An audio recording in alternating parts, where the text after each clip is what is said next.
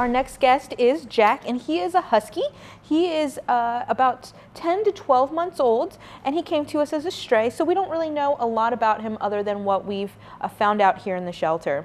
Like a lot of our Huskies, we have him down as Husky or similar breed experience required. He's also going to be adopted through our puppy process, just like Miley.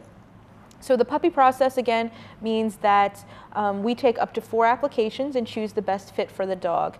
The reason that we require Husky experience or a similar breed experience is because sometimes Huskies can be a little bit stubborn. They can be hard to train.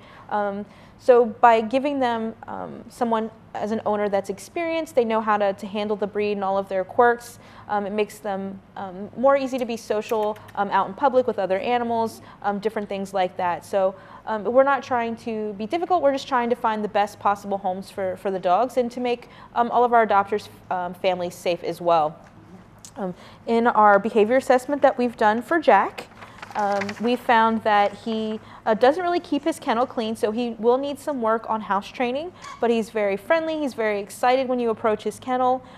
He does react negatively to dogs walking past him in the kennel, whether he's walking past them or they're walking past him, with the barking, the growling, those types of things.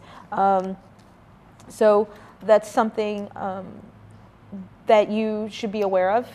Again, we always request that people do dog-to-dog meet and greets before they decide to adopt a dog. That gives you an indication of how things will go, so that you can figure out if it's something that you can work with or it's something that's just really not going to work at all. We've had several meet and greets recently where people have just, it was kind of a mutual decision between our staff and the potential adopter that these dogs aren't going to get along. So that's going to be better for all the parties involved.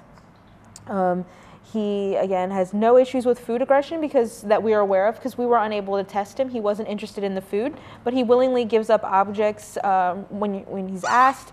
He leans in and he enjoys being petted, and he becomes playfully aroused.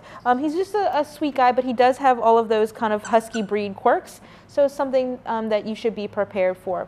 If you're interested in Jack and you meet all of those requirements that we have for him, you can stop in and visit with him. Our hours for the kennels are going to be Monday, Tuesday, and Friday from 10 to 5, on Wednesday and Thursday 12 to 8, and on Saturday 10 to 4.